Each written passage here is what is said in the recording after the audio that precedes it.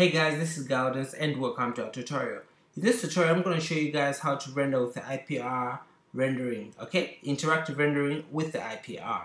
Now, IPR stands for Interactive Photorealistic Rendering.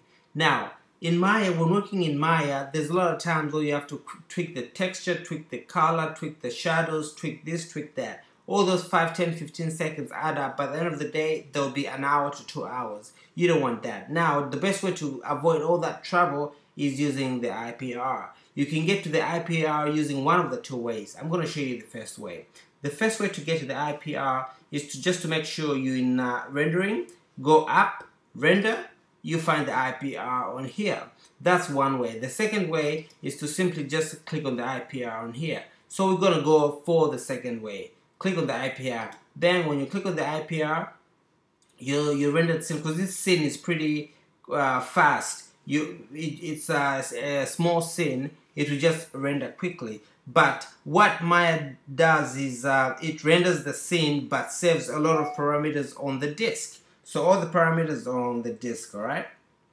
So we can actually left click and drag area that we want to render, want to change, okay? We can click, drag, let's say we want to change the texture of that to just a Lambert material. We can change that and it will change in here automatically. We can also change the color of that. Let's say we want to make it green, we'll be able to make it green. And if we're not happy with green, we can simply just make it, we can click on the picker and just pick on that. It will be back to normal. So that's how that works. And the other thing that I need to point out is you can also change the light. So if we go to this light, we know that it's a spotlight and it's called spotlight shape 1. Okay, we can look at that spotlight, zoom in, because we can zoom in and also change the shadow color. We can change the shadow color of this B, and as well as change the intensity of the spotlight. Okay, we can change the intensity of the spotlight to whatever it is that we actually desire. We can also change the color of the spotlight. We can change the color to whatever color we want. Not that it will look natural, but we can still do it. Now we'll take it back to white, which is natural. Now, one of the other things that Maya with IPR won't be able to, one of the things that IPR won't be able to pick up is things like the resolution. Right now it's nice and crisp, okay? Well, let me make it nice and crisp.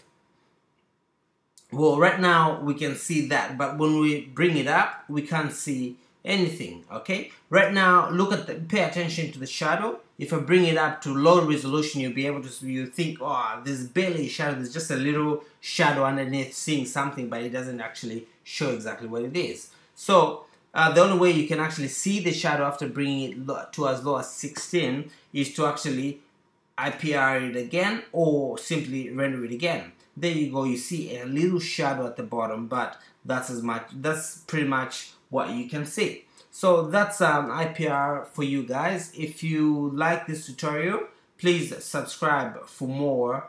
And if you're already subscribed, even though you're not subscribed, please give me a thumbs up. I'll be waiting for maybe 20 thumbs up tomorrow morning. I've never had anything more than 6 thumbs up, more than 9 thumbs up. Give me a thumbs up so I can have 10 thumbs up tomorrow morning.